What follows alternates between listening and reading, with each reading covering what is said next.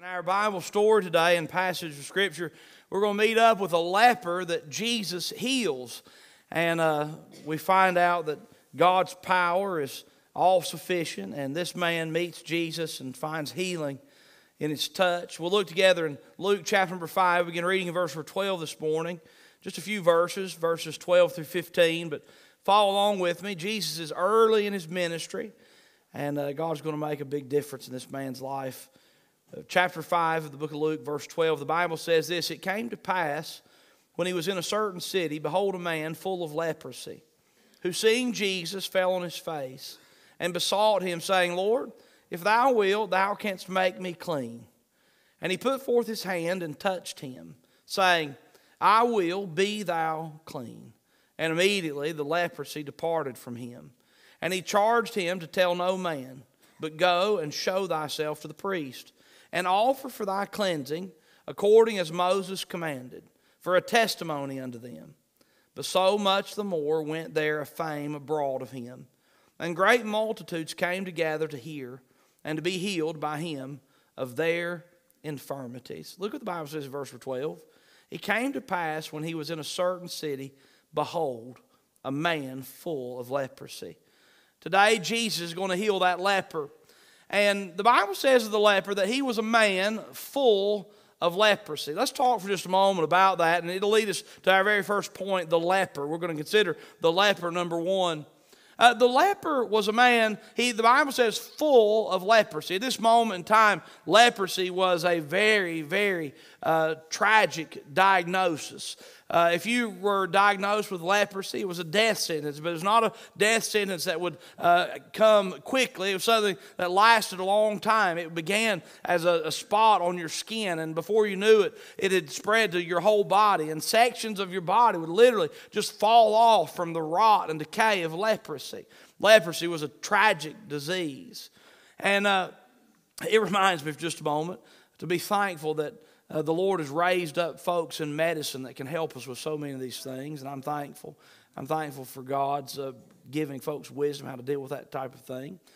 This leper, he had leprosy, and the Bible says that he was a man full of leprosy. Some things about being a leper that was very tragic and sad. A leper was somebody that would have been diagnosed with this disease, and it would eventually take his life. But the worst thing, seeming to me, about being a leper was when you found out you had leprosy, you had to separate yourself from your people. You couldn't live in the same house with your family.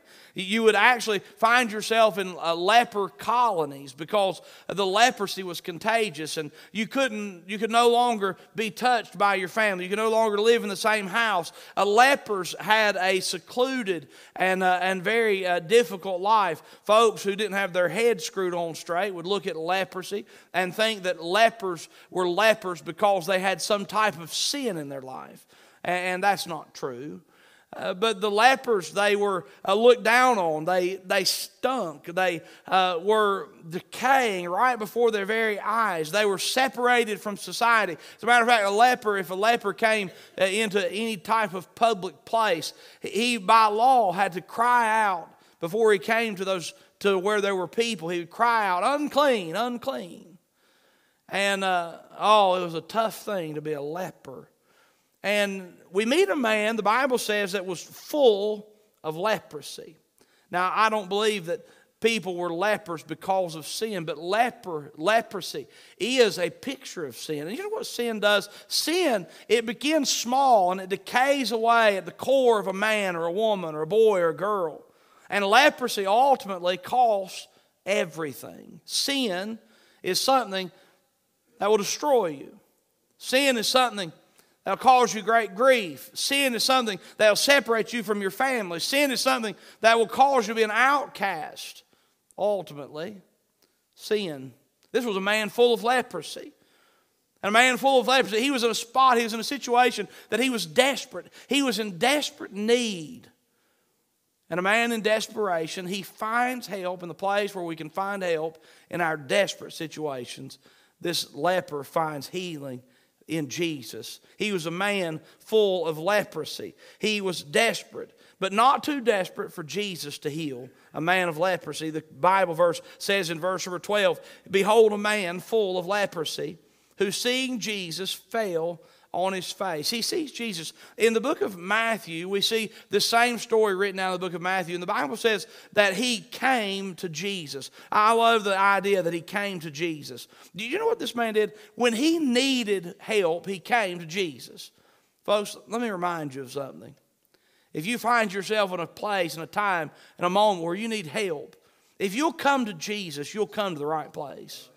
If you'll come to Christ, you'll come to the right spot. I'll have you know something. The devil is consistently and constantly working, trying to keep people from finding the help and hope and healing that we find in Jesus Christ. The devil will discourage you from going to Jesus. The devil will tell you that those church people look down their nose at you. Let me just tell you something. When you sit in a church like ours, you sit surrounded by a bunch of sinners saved by grace.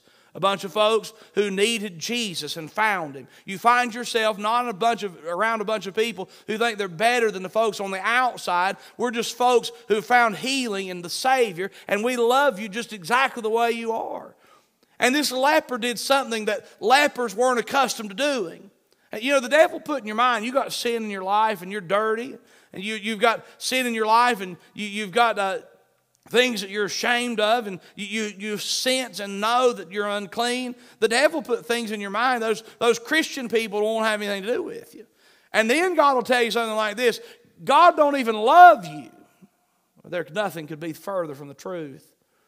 And this leper did something that all of us who are suffering from sin and decay and leprosy, he came to Jesus. Boy, you come to Jesus, you'll find out that He's what you needed all along. You come to Jesus, He'll help you. But let me remind you of something. The devil will sell you a lie. The devil will tell you that Jesus don't love you. The devil will tell you that you're in this situation because God hates you. The devil will tell you that Christian people don't care about you. The devil will tell you that the Bible doesn't apply to you. The devil will tell you that God isn't really real. The devil will tell you anything he can tell you to keep you from coming to Jesus, the very place that you can get the help that you need. But on this day, the leper came to Jesus, and I'm so glad that he did. And let me tell you something, he's glad he did too. The leper came to Jesus. Not only did he come to Jesus, but the Scripture says in verse 12, the Bible says that this man full of leprosy, seeing Jesus, fell on his face and besought Him. He fell on his face and he said, Lord, he besought Him. He asked of Him, help me. He fell on his face. You know what is necessary if we're going to find the healing that Jesus provides for lepers like us? What we're going to have to do is we're going to have to come to the place where we're willing to humble ourselves before the Lord. This guy got to the place where he knew that he needed Jesus. He got to the place where he knew that he couldn't heal himself. He come to the place where he knew that he was too far gone, and other things he'd tried was not sufficient. And so when he came to Jesus, not only did he come to Jesus, but he bows before Jesus. He humbles himself and he says, look, I need help. You know where the most wonderful place to be is spiritually? Not the place where you say, I've memorized all the Bible. I pray eloquent prayers. I dress up for church. That's not the best place to be spiritually. The best place to be spiritually is when you come and you know that you need Jesus. When you come and you humble yourself and bow at His feet. When you come, you say, Lord, here I am. Whatever you want, you can have. The place you need to get to is the place where you know you need God. And I'm going to tell you something. It's a foolish person who decides in their heart that they don't need God. Sometimes the devil gets in our minds, and the devil confuses us and gets us to the place where there is no God, where we don't need God, and we think, let me remind you, you think erroneously. This leper came to Jesus and fell on his face. You need to humble yourself and let Jesus heal you. Let Jesus help you. I'll have you know He can. The leper fell on his face. Look what else he says in this verse number 12. Who seeing Jesus fell on his face and besought Him, saying, Lord, If thou wilt, thou canst make me clean. I love that little phrase. If thou wilt, thou canst. What's that mean? He says, the leper says, Lord, if you will, if you want to, you can make me clean. If you want to, you can make me clean. Now, this leper is showing some faith. He begins to understand that Jesus indeed does have the power to meet his need. Maybe you're here today and you doubt whether Jesus could meet your need. You say, Jesus might have met your needs, preacher, but Jesus can't meet this one. You don't have any idea how far gone I am. You don't know what I've been through. You don't know the thought process. Let me just tell you something. Jesus can meet your need. This leper, he said, Lord, if you want to, you can help me. And I'm going to tell you something. You get to the place where you say, I know that God can help me. You turn to God. You're going to find out that he is sufficient. He's just and right and able. He says, if you will, you can. And here's what he says in verse number 12, the leper. He says, Lord, if thou wilt, thou canst make me clean. Well, I love that phrase. What's the leper want? The leper says, I want to be clean. That word clean is very important. He says, I want to be clean. I want to be clean of this leprosy. I don't want to smell like this anymore. I don't want to have to declare myself unclean as I come into public. I want to be clean. I want to be cleaned up. Do you know something that God uses in our hearts, all of us? God uses the sense of uncleanness to drive us to himself. Now, I'll give you some examples. God uses the sense of uncleanness to drive us to himself. How many of you had the sense that you were physically unclean? You know what that feels like, right? I'll tell you a fun story. Hudson and Ian and I and Ruth, we were living in North Carolina. This is many years ago now. And we were living in North Carolina, and we'd come home to visit a family here in Chilhowie. And it just so happened that my Uncle Andy had a load of cattle that needed to be worked. And the cattle had been dropped off at his barn. And they'd spent the night in his holding pen, which isn't covered. And it had rained. So a load of cattle were in a pen where it had rained all night. And they needed to be worked. And so I thought, man, this is fun. This would be a good opportunity to get my boys. They were just little at the time. Get my boys an opportunity and exposed to that. And I said, let's do it. But we weren't dressed appropriately. The boys had on shorts and T-shirts, and it was summertime, and they had on sandals like those Chaco sandals, and it was not appropriate farm attire, but who cares? Let's go work some cattle. And so we went to the barn, and sure enough, it was a soupy, sloppy mess. And I sent the boys out after the cattle, and they didn't mind. They tromped right through the mud. And you can imagine after we worked a whole load of cattle, and they'd been bringing them in, and you can just imagine how nasty they were. I mean, head to toe, shorts, T-shirts, chacos, everything covered in manure, and it was pretty nasty. So we took a water hose. We had to drive back to Asheville that night. We took a water hose and washed them down, and the best we could, and got in the car and went home. When we got home, they wanted to play. They wanted to play out in the yard. And I said, no problem, that's fine. And they're playing. And so I went in the house, got cleaned up, and it was a Saturday night, so I was getting ready to preach. I was laying across the end of the bed, and in comes Hudson. And Hudson says, Dad, I think I broke my arm. And I sat up on the bed and rolled around and looked at him.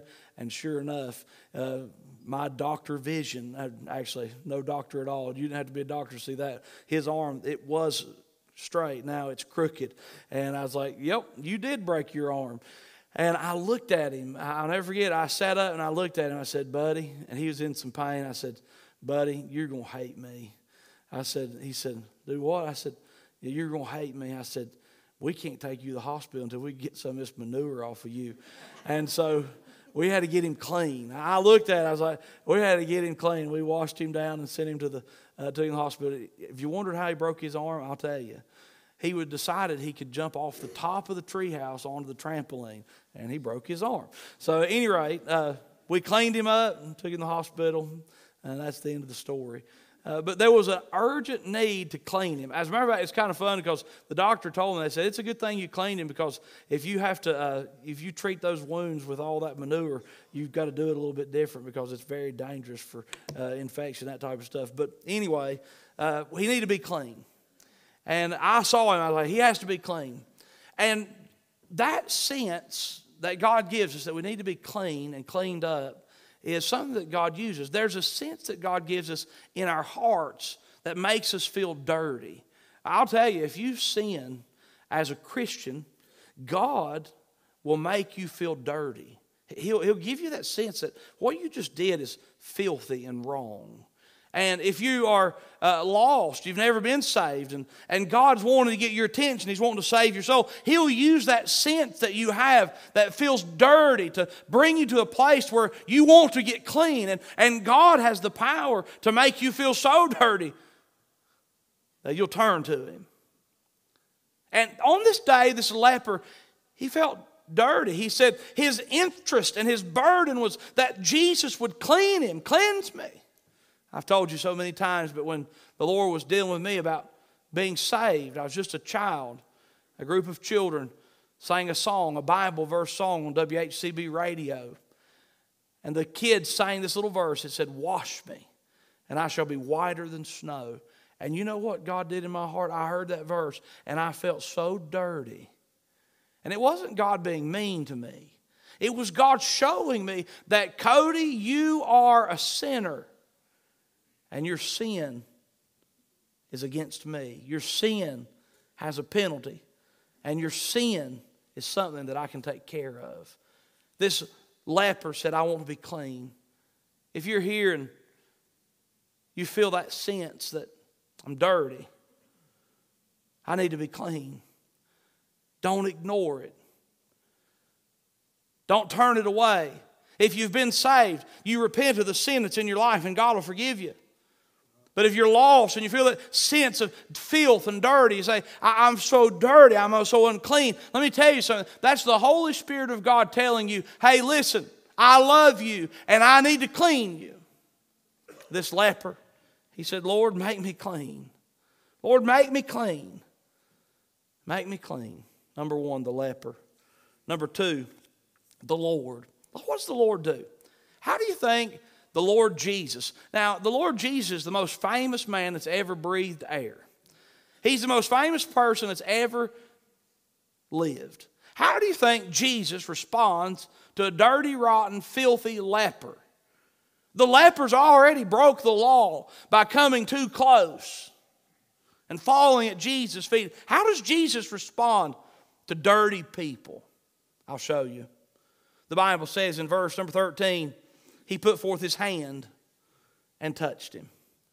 I love that. What did Jesus do to the leper? Jesus, when the leper bowed at His feet, Jesus put forth His hand and touched him.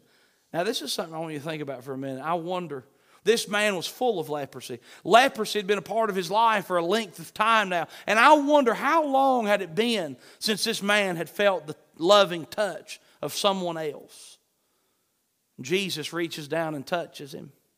He put forth His hand and touched him. And the Bible says this, saying, I will be thou clean. You remember what the leper said? He said, if thou wilt, if you want to, if you will, you can heal me. And Jesus says, I will be thou clean. I want to clean you. The Lord was compassionate. He was active. He was personally involved. And the Lord was willing to help this person. He put forth His hand. He touched him. He says, I want to make you clean. I think this is such a beautiful passage of Scripture. Do you know that Jesus does want to make you clean? Let me talk to you for just a moment. Does God heal all lepers? No. When we pray for folks that have cancer, and we do often, does God heal everybody of cancer that we pray for? The answer is no. And I don't understand why God heals some people of cancer. I don't understand why some people's children survive cancer and others' children don't. I don't understand it. When we pray, and we should, does God always heal the physical infirmities? The answer is no. Can He? Yes. Does He sometimes? Yes. Often? Yes. I think He heals in ways we never even imagine, things we don't even know about. God's working and intervening and working on our behalf, and we should praise Him. But let me tell you something that God does will. He wants. Any person who's leprous in sin, any person whose heart is cold towards Him, any person who's lost, in need of a Savior, any person who's sin sick, God always heals the folks who call on Him. Heals them of their sin, forgives them of their sin, gives them everlasting life. He is willing to clean you. He said it like this, one of my favorite verses. I quote it all the time, I know that. If we confess our sin, He is faithful and just to forgive us our sin and cleanse us from all unrighteousness. Let me tell you something. Jesus is willing to heal you. Jesus is willing to touch you when no one else will. Jesus is willing to give you a chance when no one else will. Jesus is willing to clean you of your sin. Jesus loves you. The Lord healed this leper on this particular day. And if you'll come to Him humbly, seeking Him, giving Him your life, giving Him your sin, He'll clean you right up. The Lord will do that. Something else I see as I consider the Lord. You know we're supposed to be like Jesus. How many of you are trying to be like Jesus and failing every day? Here I am. But we're supposed to try. Let me remind you of how Jesus dealt with somebody who the world said was wicked and unclean. Jesus put forth His hand and touched them and was willing to help them. If you're one of these folks who look down your self-righteous nose at people who don't look like you, people who've messed up their lives, people who've done horrible things, let me remind you of something. Only by God's grace are you where you are. And God's people are to be loving people, touching, helping, pointing people to Jesus. Does that mean we accept everybody's sin? No. We don't accept sin. Sin's wrong. But that means we love people. We point them to Jesus, who is willing to forgive, who's willing to help, who's willing to change their lives for His glory. And we need to have the kind of people who have the Spirit of Jesus. You see, the Lord healed the leper. The leper, the Lord, and finally number 3, the priest. The priest. We'll bring this message to a conclusion. It's kind of fascinating what Jesus says next. So the Bible says that Jesus healed the leper. Immediately, in verse number 13, the leprosy departed from him. In verse 14, the Bible says this, and He charged him to tell no man, but go and show thyself to the priest, and offer for thy cleansing, according as Moses commanded, for a testimony unto them. What does Jesus say? It's kind of fascinating. He says He charged him to tell no man. I don't exactly understand why on a few occasions Jesus tells folks He healed, don't tell anybody. Don't tell anybody. There's stories in the Bible where He says don't tell anybody. They tell people anyway. And in this story, Jesus has a different purpose. He says, I don't tell anybody. Here's what I want you to do. He says, I want you to go straight to the priest. And I want you to tell the priest that you've been healed, cleansed of leprosy. And I want you to tell the priest that you want him to do, according to the law, what priests do for people who've been healed of leprosy. Now, this is an interesting thing. In the Old Testament law, Moses had given specific details inspired by God as to how to restore somebody to the community and declare them clean after they've had leprosy. Let me just tell you something. Leprosy was not something that many people ever got over. But God in the law made a way to bring people back into fellowship and declare them clean after having leprosy. Now I can just imagine that this leper went to the priest on this particular day and said, Priest, Jesus of Nazareth has healed me of leprosy. And he told me to come see you. You'd know what I needed to do in order to be declared clean from leprosy. And we'll read some of it here in just a moment in the book of Leviticus. Let me tell you something. It is a list of things that you do that's quite long, and I'm going to read some of them to you in just a minute. And I can imagine being the priest in this situation. Someone comes to me and says, I want you to do the cleansing for a leper. I mean, I bet the priest's like, oh man, I have never done this. I'll have to look that up. I have to figure out how to do this, write down the order of service and figure out, boy, I don't know how to do that. It'd be like asking a brand new preacher to do a wedding. That's nervous. That'd make you nervous. Asking a brand new young preacher to do a funeral, that'd make you nervous. This guy came to the priest and he said, I want you to do what the Old Testament law says to be done in regards to cleansing a leper. Now, if you would, look with me in Leviticus. Now, I want you to see it for just a moment. We won't be here much longer. But Leviticus chapter 14. In Leviticus chapter 14, you go in your Bibles, Genesis, Exodus, Leviticus, the third book of the Bible. Moses wrote it. And the book of Leviticus is one of those books of the Bible where it's got lots of details, and if you can be reading it and your eyes will start going crossed a little bit. That's okay.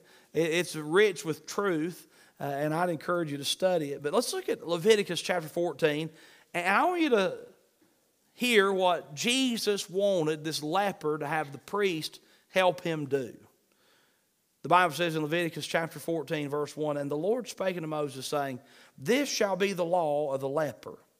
In the day of his cleansing, he shall be brought unto the priest, and the priest shall go forth out of the camp, and the priest shall look, and behold, if the plague of leprosy be healed in the leper, then shall the priest command to take for him that is to be cleansed 2 birds alive and clean, and cedar wood, and scarlet, and hyssop.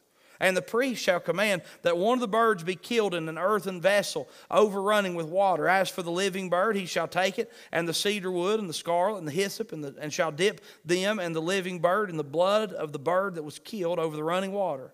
He shall sprinkle upon him that is to be cleansed from the leprosy 7 times, and shall pronounce him clean, and shall let the living bird loose into the open field. And he that is to be cleansed shall wash his clothes, and shave off his hair, and wash himself in water, that he may be clean.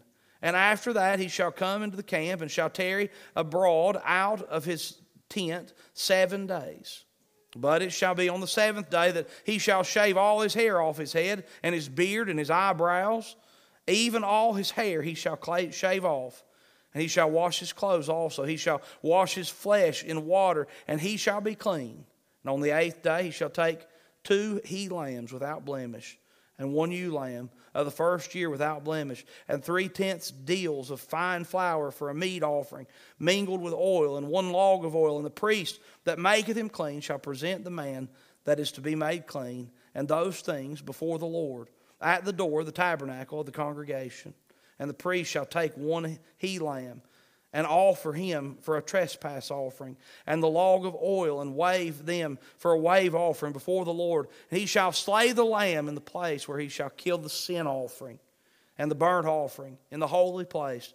For as the sin offering is the priest, so is the trespass offering. It is most holy. And the priest shall take some of the blood of the trespass offering, and the priest shall put it upon the tip of the right ear of him that is to be cleansed, and upon the thumb of his right hand, and upon the great toe of his right foot. And the priest shall take some of the log of oil and pour it into the palm of his own left hand. And the priest shall dip his right finger in the oil that is in his left hand, and shall sprinkle of the oil with his finger 7 times before the Lord. Now, isn't that a fascinating picture? Let me explain to you a little bit what we just read. So, this leper goes to the priest, and the priest is like, man, I've not ever done that. Let me go find it, Leviticus chapter 14. And he begins to read and study. He begins to